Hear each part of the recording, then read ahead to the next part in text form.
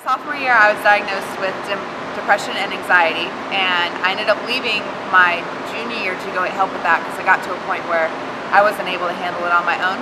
So I left to go to an inpatient treatment center in Chicago, and after about a month there, I came back, rejoined the team, restarted up classes, and fought my way this year to being named captain of our team and being a national champion.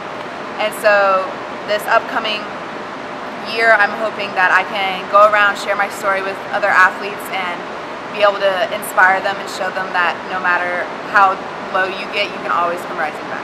I guess I want people to learn that it doesn't matter how low of a point you go to, whether it's falling out of love with your sport or getting diagnosed with depression or anxiety or even having suicide ideations. You can always fight that and build your way up from it, and it's not over just because you're diagnosed with a mental illness. You can still, you can be able to come back from that with the right tools and the right help and the right support system.